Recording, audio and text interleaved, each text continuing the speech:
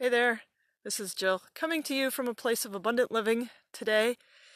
Even though all seems crazy, perspective determines your reality. I have been thinking a lot lately about the future and about how I want my future to be, how I want the future of various components of my life to be. And I realized today more than ever that your perspective determines what your reality is going to be.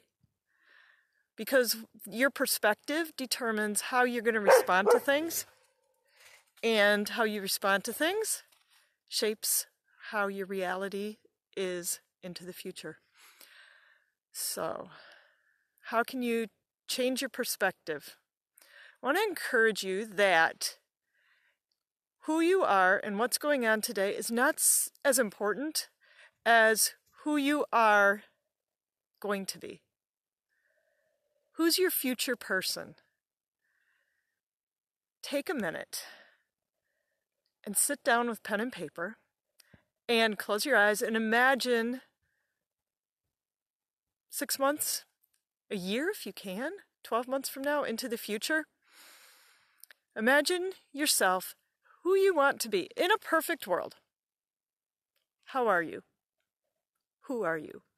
How do you feel 6 months from now in a perfect world, or 12 months? In your body? How do you feel emotionally? How do you feel mentally? What are the thoughts and the capabilities, the mental possibilities that you have? The future's your oyster. How does that person view the world? How you view the world, your worldview, has no bearing on the events in the world. You have the capacity within you to be that person that you can envision. And I would submit that that is a divine vision if it's a life-affirming vision. So it's a calling as much as a vision. You have it within you to achieve that. So you've written it down, I hope. Start looking at the world through that person's perspective. We make choices all the time about how we see things and respond to things. So how does that person respond to what someone just said? How does that person respond to, second helpings at dinner? Whatever it is, how does that person, what do they do so that they feel a certain way in their body? And start to look at the world through that person's perspective. Your future you. You can shape your reality quite simply that way. So sit down, envision the future, see what it can be.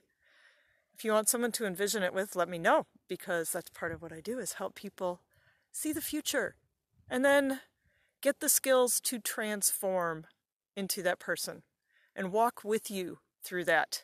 Because sometimes, we all like to have someone along with us on a trip, right? We do better that way.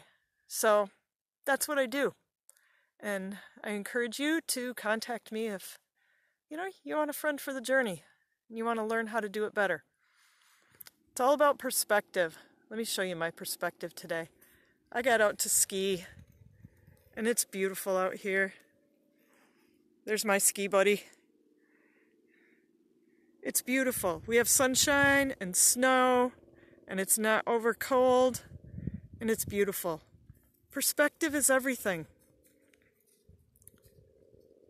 Make some choices about your perspective, and it'll shape your reality. Have a great and abundant day.